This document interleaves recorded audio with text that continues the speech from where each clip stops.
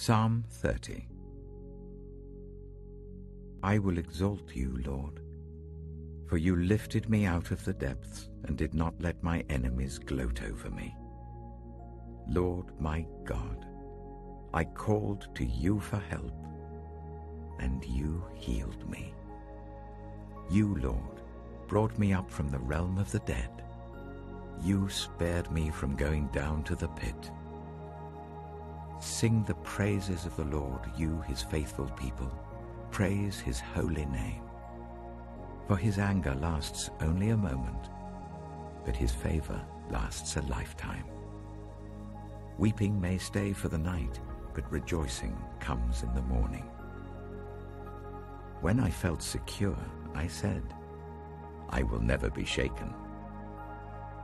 Lord, when you favored me, you made my royal mountain stand firm. But when you hid your face, I was dismayed. To you, Lord, I called. To the Lord I cried for mercy. What is gained if I am silenced? If I go down to the pit, will the dust praise you? Will it proclaim your faithfulness? Hear, Lord, and be merciful to me. Lord, be my help. You turned my wailing into dancing.